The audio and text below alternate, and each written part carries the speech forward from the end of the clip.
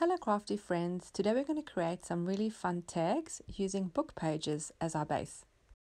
Watch until the end of the video to see what I'm going to do with the tags I make. We're going to start by tearing out a few pages from an old book. I'm going to fold them in half and then in half again to create a rectangle. This is just to create easy fold lines for when we glue them. I'm going to use a glue stick to stick mine together. You could also use double-sided tape. A craft glue would be a little bit too wet for this type of paper.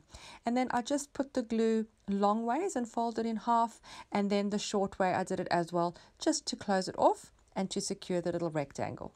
If you happen to have some rough edges for where the page got torn out of the book, I tend to leave mine. I do like that look. I don't like everything cut straight, and I think it gives it lovely character and dimension. If you like it more neat, you can just trim that off. Now I have a bit of a cheat on how I get these to look the tag shape. I just use an existing tag that already has a punched hole and the corners trimmed, and I just place it over centrally. I mark where the hole is going to be, and then I just trim the little corners, and each one is exactly the same, and it's really quick and easy. If you'd like your tags to be a bit more sturdy, you could use 2 book pages per tag.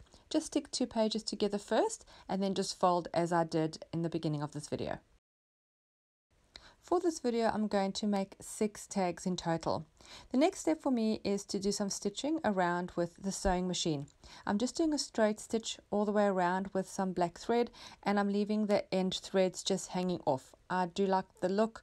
I think it gives it a good dimension and makes it a bit more rustic. If you don't have a sewing machine, you don't have to do this part. I just like stitching on paper. I'm now going to add some clear gesso on the side that I'm going to add my color.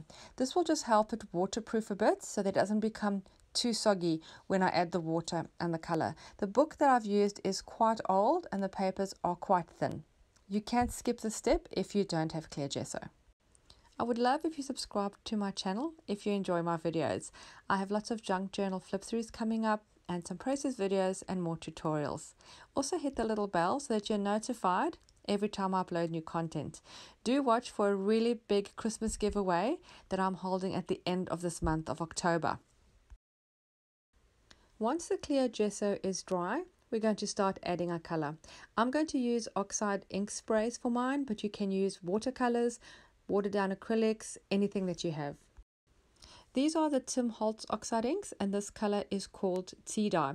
I don't spray them on, I just open the bottle and just throw a few drops onto each tag. I spray some water and then I use my wet paintbrush just to help move the ink around a bit. We want it just random, we don't want it covering the whole area, and we want some darker areas and some lighter areas. I dry well between each layer. The next color is called Fossilized Amber. You will notice some white smudgy markings where I dried the first ink. That's just the oxide and the reaction it creates once it dries. I tend to use multiple colors that I do in layers when I do this kind of technique, and I think that just gives it a good dimension and a lovely overall effect. The next color is brushed corduroy.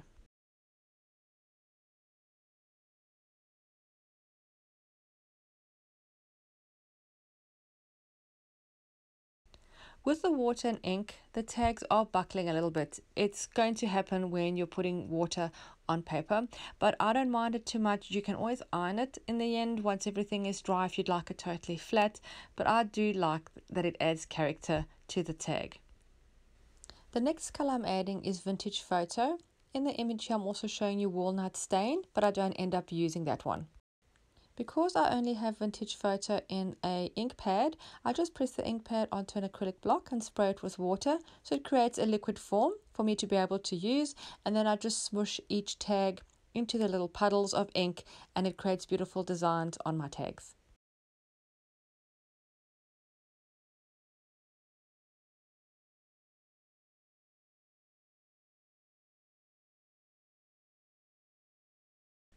Once all the ink is dry, I'm going to add some gesso just to soften the overall look.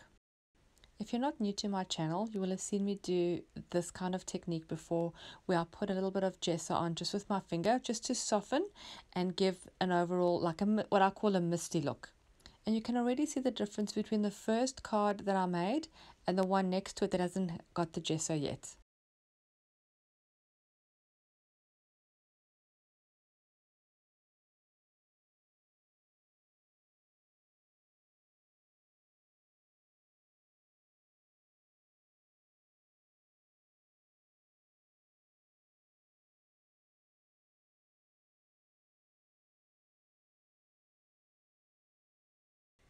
The next step, I'm going to add some stenciling. I have the stencil with little tiny circles that I quite like to use, and I'm just going to do my stenciling with gesso.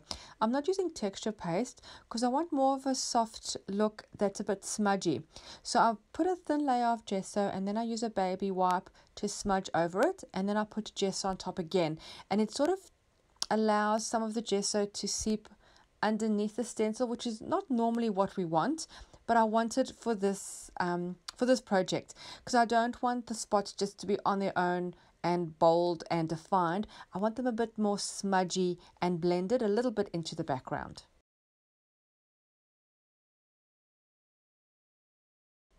I get a lot of questions about the stencil, and I honestly have no idea where I got it from. I've had it for many years and I really do not remember where it was purchased from. If I do find it online again, I will let you know. Now you will have noticed that I have made 6 tags. I'm going to keep one for myself as reference, and then the other 5 I'm going to send as happy mail to you. If you'd like to receive one of these tags as happy mail, then please leave a comment below letting me know that you would. And then on Friday the 22nd of October 2021, I'm going to do a random draw from the comments and pick 5 people to receive one of these tags. You can enter this little mini competition anywhere in the world where you are, and I will post it to you. To decorate these little tags, I'm going to keep it very simple and pretty much quite flat, only because I'm going to need to post these out and I don't want them to be too bulky and too chunky. I want them to be able to send as a letter. These stamps that you see are actually sticker stamps that are from the company Your Creative Studio. This was from their August subscription box, and I will put a link below to their website and also a link to me unboxing the August subscription box so you can see all the goodies that were inside.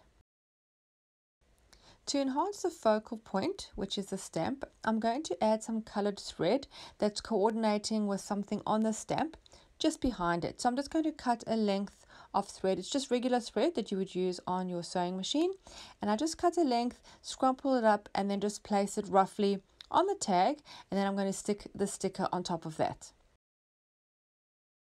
Once I have randomly selected the recipients of the 5 happy mails that will be going out, I will reply to your comment in the comments below. I will let you know that you have won and that you need to email me at shanouki@hotmail.com.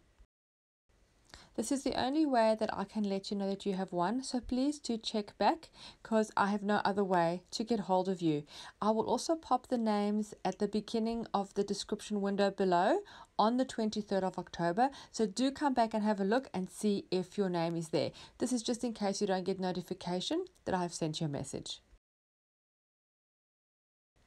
Although these stamps are stickers, I'm also going to use hot glue to attach them to my tag. The reason being is I have thread under there and I have layers of gesso, so just the sticker won't adhere 100% and it could fall off. So I'm going to add some hot glue just to make sure it is very secure.